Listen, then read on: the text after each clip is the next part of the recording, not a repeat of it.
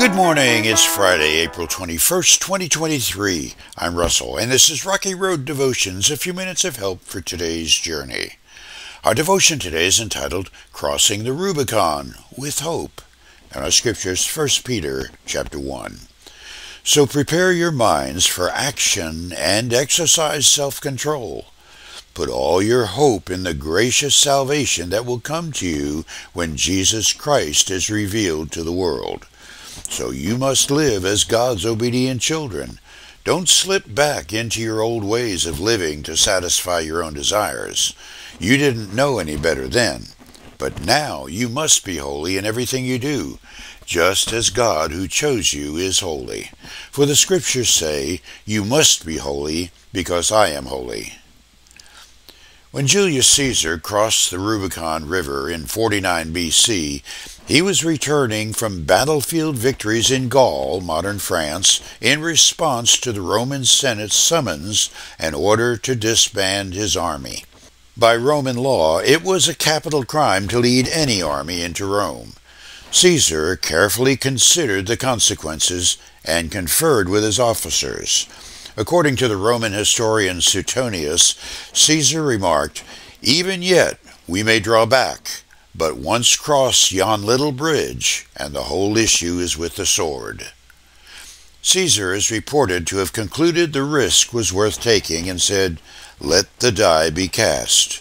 He led his men across the river. Julius Caesar led 1,000 soldiers across the bridge to begin a 5-year civil war, culminating in the crowning of Julius as Rome's dictator for life, albeit a life shortened by daggers. How you come to power is at least connected and often the basis upon how your power ends. Caesar was a warrior at heart and brought the sword to everything he did. His power was achieved by fear-producing threats, killing, and treachery. His eventual demise was the fruit of that sword. Fast forward 50 years, and the cradle in Bethlehem was the crossing of another vastly different and ultimately important Rubicon, the point of no return for heaven's Lamb. Crossing that river to Calvary's Hill also declared war on the gates of hell.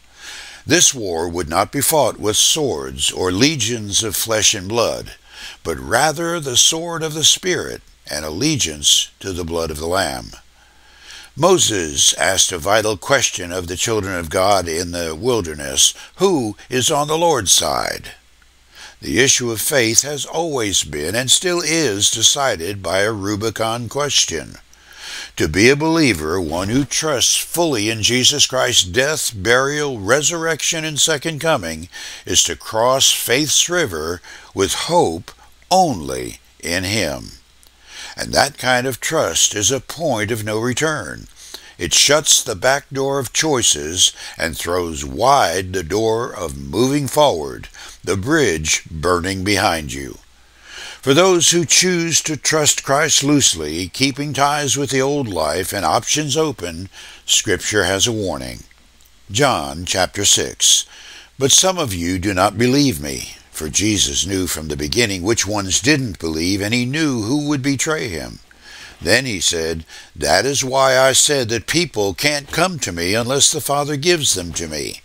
At this point, many of his disciples turned away and deserted him. Then Jesus turned to the 12 and asked, "Are you also going to leave?" Simon Peter replied, "Lord, to whom would we go? You have the words that give eternal life. We believe, and we know you are the Holy One of God." For you today, the bottom line about being a disciple of Jesus is you either cross the Rubicon of faith with hope only in Christ, or you don't. There are not two horses to straddle. You chew on that as you hit the rocky road. Have a blessed day.